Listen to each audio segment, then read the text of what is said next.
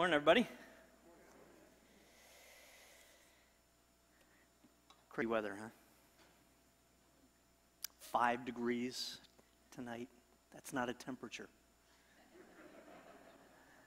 Anyway, so were you a good student in school? I don't mean behavior-wise. I mean, academically. Were you a good student? Because I wasn't. I was a mediocre student. And there's a lot of reasons for that. I won't go into. But there is this one reason. I wasn't ever any good at taking notes. I just never got the hang of how to take notes well. So I would try to, write everything the teacher or professor was saying and capture it all. And, eventually that just doesn't work because I get too far behind. I would try and get a major idea and I'd miss it. Or the teacher would say something and that would spur a thought and I'd be kind of off on this thought and realize I'd missed a whole bunch of I was just nobody ever asked me to borrow my notes. That never happened in my academic career. I did learn one thing as a technique. Again, I wasn't very good at it, but there was this technique that I heard of listen for cues or tells that the professor will give you that will indicate this is something you need to capture, you need to write down because you'll probably see it later. So if the professor, for example, said, I find this interesting, that was an indicator that maybe I should write that down. Or this is really important, so I'd write that down. Or my favorite, this will be on the test. I'd write it down. Beyond that, I was not very good at it. The Apostle Paul, in writing his first letter to the church in Corinth, was dealing with a whole lot of stuff, some really heavy stuff. He was kind of irritated with this church for some very good reason. And so he's writing them a letter, and there's a lot of heavy theology in it and instruction about, behavior and so forth. And so by the 11th chapter, he's now addressing public worship. And he's actually having to say things like, when you get together for the Lord's Supper, it's not right that some of you are bringing so much food that you're gorging yourselves while others are too poor to even have some bread. That's not good. It's also not good to get drunk on the wine at communion. He actually had to write that down. By chapter 12, he's talking about giftedness, and he's saying that God, through the Spirit, has given each of you a gift, and describing what those gifts are, and that the church then is like a body, like a human body. Each of us has a part. Each part is unique, but when they work in a coordinated way, it's like the human body. It's a good thing. And, so by the 12th chapter, Jeff would be sitting at his desk, spacing out, I'm sure. But then comes this tell. At the end of the 12th chapter, Paul wrote this, and now I will show you the most excellent way. Like, okay, you've got my attention now. He's going to show us, he's going to tell us about the most excellent way. I'm sitting up now. He's got my attention. I've got my pen out. I'm ready. What is the most excellent way? And chapter 13 opens up, and Paul begins to describe the nature of love. And it is the most profound and thorough description of the nature of love that you will ever come across. I've read countless things about love. Really interesting things, really pithy kinds of things, but there is nothing more profound or complete a description than the 13th chapter of the book of Corinthians about the nature of love. And I know that, it's one of those, because it's at every wedding that you've probably ever been to, that it's like, oh, there it is again. If I say, and the couple's doing their, you're zoned out, you're checking out people's, whatever. It gets lost in that, right?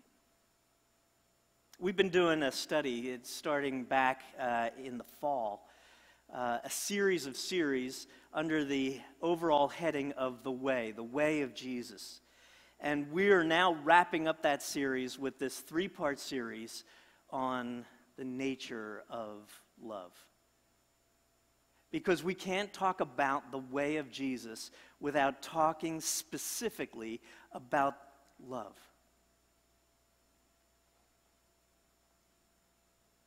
It's inherent in the whole thing.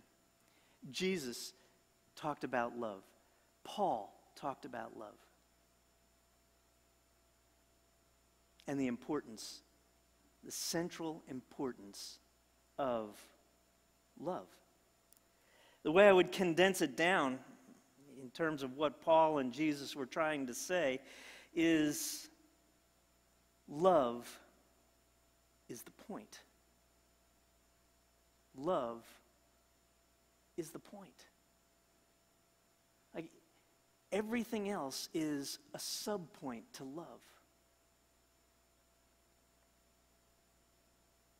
Paul wrote in this profound description, the 13th chapter of the book of Corinthians. And he started this description of love by saying, if you have the eloquence of language of human beings and angels, if you have all knowledge and can understand all mysteries, if you are willing to sacrifice your own body for someone else, but you fail at love, you failed the course. Love is the point. And so if our faith is missing love, if our understanding of Christ is missing love, if our daily living is missing love, we've missed the point, and we have failed. It's sort of like, chicken cordon bleu. That's all I'm going to say about that. I just wanted to see if you're awake. You could get all the right herbs and spices and have, the cheese laid out and this nice ham, and you cook it for exactly the right amount of time at exactly the right temperature. You do it all right, but you don't have the chicken. You've got chicken cordon bleu, not chicken cordon. You've missed the point, right? Faith in Christ without love is like chicken cordon bleu without the chicken. Thank you. It's heavy. That's heavy. All right. So, Paul ends that chapter, 1 Corinthians 13, with this. Therefore, these 3 remain. You know what they are? You do know. Faith, hope, and love. But the greatest of these is love. Why? Why does he say that the greatest of these is love? And so for years when I would read that, I'd puzzle about, maybe he's just using hyperbole here. He's just trying to make a bold statement, and because faith is really, really important, right? Hope is, we like hope here. We think hope is really, really important. Why is he saying that the greatest is love? And it wasn't until 10 or so years ago, in my world, everything is 10 years ago or yesterday. I don't have any sense of time anymore. So it was either 10 years ago or yesterday, but I was studying this passage, and one of the commentators finally helped me understand. He wrote that The reason Paul says that love is the greatest is because love is the only one that's forever. I mean, think about it, right? One day when you leave this life, you will stand in the presence of God, and you will no longer need faith. And when you are standing in the presence of God, you will no longer need hope, this expectation of that which is to come. So in the presence of God, there is no need for faith, there is no need for hope, there is only love. So that's what Paul had to say on love. We're talking about the way of Jesus, so let's look at what Jesus had to say. And Jesus had a lot to say about love. I want to look at just one passage this morning. It's in 3 of the Gospels. I'm just looking at the Gospel of Mark this morning. It's from the 12th chapter. It's verses 28 to 31. And so the words will be on the screen. Obviously, if you have your own Bible or it's on your device, feel free to follow along on that. One of the teachers of religious law was standing there listening to the debate. He realized that Jesus had answered well. So he asked, "Of all the commandments, which is the most important?" Jesus replied, "The most important commandment is this: Listen, O Israel, the Lord our God is the one and only Lord. And you must love the Lord your God with all your heart, all your soul, all your mind, and all your strength.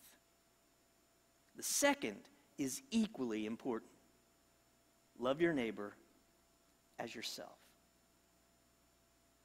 No other commandment is greater than these."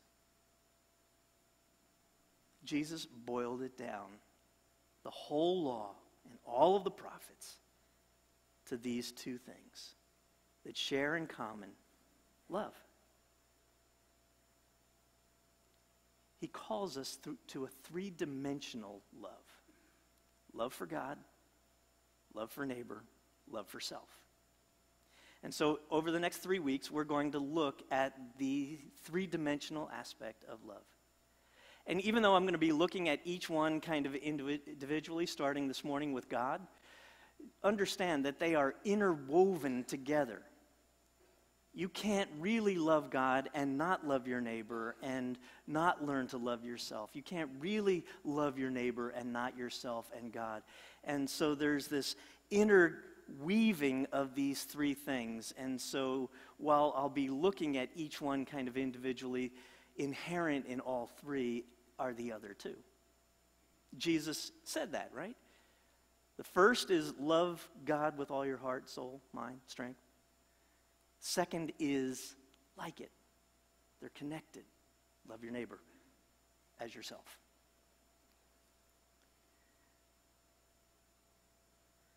So, it starts with loving God. Loving God. You know, anytime I read in the Bible about heaven, what picture is usually described is God seated on a throne, surrounded by a heavenly host, right? Angels and archangels and cherubim and cherubim and so these great beings, and they are all worshiping God. And you understand that these images that are in Scripture are the attempts to describe that which is eternal to that which is temporal. So I don't think these are exact descriptions that there's going to be a big chair and, God with a flowing robe and a big beard and so forth. I don't think that's what it's actually going to look like. I may be wrong. I may get up there and go, wow, it really does look like that. But the description of all heaven worshiping God is what's intriguing. And the thing is, I don't think it's happening because God has a big ego and needs to be worshiped like that. What I think is happening is the natural response to perfect love. When you are standing in the presence of perfect love, perfect truth, fully known and fully accepted and loved, the natural response, you couldn't help but fall to your knees and worship this one. Just totally free, at liberty, fully accepted. No longer facades, no longer fears and worries about this, that, or the next thing. And that's the nature of the worship. It's not worship because we have to worship. Like, oh my gosh, for some people, they think about heaven and they hear about worship like that and they think, oh my God, for eternity? Like, it's like being in church 24/7 forever? Not that there's anything wrong with that. Right? But no, it's not that. It's just this overwhelming response to that which you are in the presence of. It's not that you have to, it's that you can't help but worship. I was sharing at the first service, we're at the end of the football season. Actually, it ended last week. But apparently there are a couple other games yet to happen.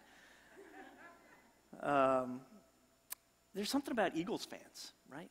We have this national reputation for being, deeply devout fans. People in this region love their team in ways that not every city loves their professional football team. And it's not because you have to. It's not, if you're going to live in Philly, you must worship the Eagles and blah, blah, blah. It's not that way. It's people just feel this connection to that team. And it's not even about individuals. Players come and players go and so forth, but people love the team, and they will travel places to watch them play. There are times where there are, it seems, as many Philadelphia fans in a stadium in another city as there are home fans. Other cities find it annoying. But that's the nature of the love that people have for that team. Right? They do it out of a sense of devotion, loyalty, love for the team. Now, the difference, of course, between the Eagles and God is the Eagles really won't do anything for you. It's fun to watch, but they're not really going to change your life, and it's not forever. Just saying. Okay. So I want to get practical. We're saying that our calling, our first calling, is to love God. How do you do that? Well, with all your heart, with all your mind, with all your soul, and with all your strength. All your heart. So heart is the emotions, is what's being described there when it talks about your heart. It's not the physical organ, right? It's your emotions. To love God with all of your emotions. David in the Psalms writes emotively about his love for God. Let us worship the Lord. Let us come into his presence with gladness. Come before him with songs. It's this description of these expressions of love for God, song and great expressions of love for God. Sometimes when I'm here for worship, I feel this overwhelming sense, when the worship band is leading us in worship and the music is swelling and the words are speaking to me in a deep way, I just kind of get lost in the moment. And there are times where I actually get goosebumps, and sometimes it's a smile, and sometimes it's tears, although I think it's allergies, but it's, this overwhelming sense of emotion, right? And in those times, sometimes I just can't help. I raise my hands, That's weird, right? Only weird people do that. Right? That's not true, right? We want you to feel free to express yourself emotionally when you're in worship. Right? It's okay to do that. If somebody's doing that and it's not your thing, don't judge them. We're called to love God with our emotions.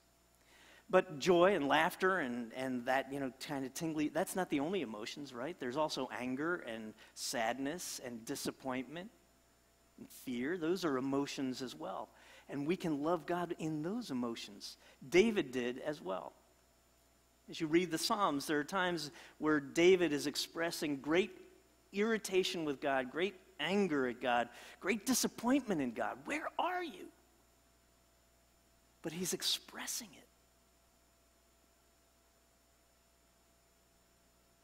Paul in 1 Corinthians 13 says part of the nature of love is that love never gives up. So even when you feel frustrated, angry, disappointed in God, as we all do from time to time, to not give up. David would say, and at the end of one of those tirades, tantrums, in the Psalms, he would often end it by saying, and yet I still trust in your unfailing love. Despite all of this, I still trust in your unfailing love. I'm not leaving. So we love God with our whole heart, all of our emotions. We love God with our whole mind, the intellect. Being a Christian, being a follower of Christ, does not require turning off your brain. We're called to love God with our intellect. The reason that we read the Scriptures and study the Scriptures and try to understand the Scriptures is because we want to love God with our intellect, our mind. We want to know and understand who God is and how God works, and so we spend that time. But it's not exclusively about Scripture. As we study other disciplines, as we study science and math and architecture and music and social sciences and so forth, as we study these other things, we can gain insights into the nature of God and who God is and how God works. Knowledge is our friend. It's not the enemy of faith. But we need knowledge and wisdom. And wisdom, godly wisdom, comes when we ask for it. Scripture says we should ask for wisdom. So pursue knowledge, but also ask God for wisdom to know what to do with that knowledge. So we love through our emotions, we love through our intellect, we love through our soul. Interesting word, the Greek word soul is psyche, where we get our word psychology. It's about that which animates our physical body, right? So you know that you are more than just this physical body, I hope, right? When this body stops functioning, who we are is not dead. It's freed from that body. We call it in our modern parlance, we might refer to it as our personality. The word could literally be translated breath. It's the essence of who you are. Love God with the essence of who you are. I love the translation, the Message, what Peterson does with this verse. He says, we are to love the Lord our God with all of our heart, with all of our intellect, with all of our prayer. He translates soul into prayer because it is that way in which we express who we are to God. All of our soul, and all of our strength. And our strength, it's not just about our physical strength, it's about the things that you are particularly good at, the things that you would consider your strengths, whatever they might be. You might have strengths in administration, or you might have strengths in teaching. You might have strengths in caring for other people. You might have strengths of leadership. Whatever they might be, those strengths can be used to express your love to God if you use them in ways to honor God. So that's how we love God. The question I want to close with is, how do you express your love for God with your heart, with your mind, with your soul, with your strength? It's the one thing that is going to last forever. So it's probably worth some investment of your time, wouldn't you say? So how are you going to expand this year? Let's make it really practical. How are you going to expand this year your expression of love for God? Heart, mind, soul, strength. As I've been thinking about that, and I had an advantage because I've been thinking about this. This is new information for you, but how am I going to do that? And so there are two specific things that I'm going to look to expand in my expression of my love for God this year. One is the mind, and so I'm going to be developing a next level discipline in spending time in Scripture and understanding Scripture. So, it's part of what I do, but I'm going to expand the amount of time that I invest in that over the course of a week and a month. And the second one for me is soul. So prayer. I'm going to expand my prayer life. And one of the specific ways I'm going to be doing that is I'm going to be praying for every household that is a part of this church. Every person who's a part of this church that we have record of. And so every Wednesday morning, I'm going to pray specifically for 25 households until I get through all of them. And I'm going to send out a card the week before I'm going to pray for your household. And just let you know, hey, next Wednesday I'm going to be praying for you. If you have any specific requests for prayer, here's my email address. Shoot me a note, and I will include that in my prayer. It'll be a confidential email, of course. So that's just two of the ways that I want to expand my expression of my love for God, who I am going to be loving forever. So what is it for you? One last thing. In order to do that, I've got to create some time, right? I don't have a lot of extra time right now. Like, I'm not walking around going, I got 4 hours, I don't know what to do with. Anybody? That's probably the same for you, right? You probably don't have a lot of time. So I'm going to have to stop doing some things in order to do this other important thing. I heard on the news this past week, the average American looks at his or her phone 47 times a day. We look at our phones 47 times a day.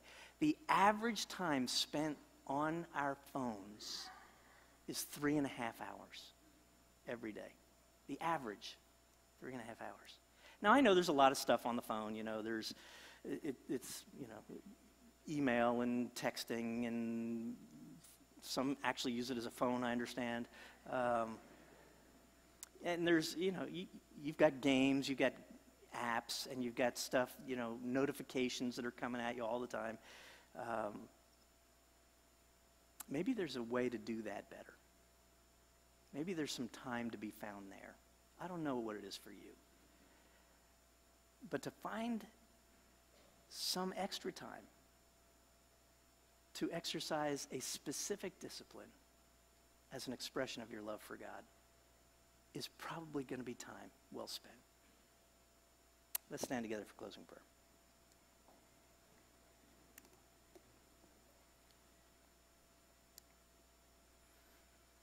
So God, we are overwhelmed when we think about forever, when we think about being loved forever,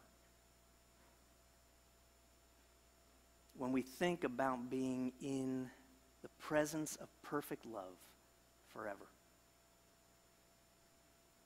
And we can get so caught up in the struggles and hurts and aggravations and hardships of this life that we lose sight of you. And so I pray, God, that you would inspire us anew as we begin this new year to look to you, to know you better, to love you more fully, with the expectation that it will be a blessing to us and time well spent. I pray these things in the name of the Father, and of the Son, and of the Holy Spirit. Amen. Hey, have a great week. Be careful out there.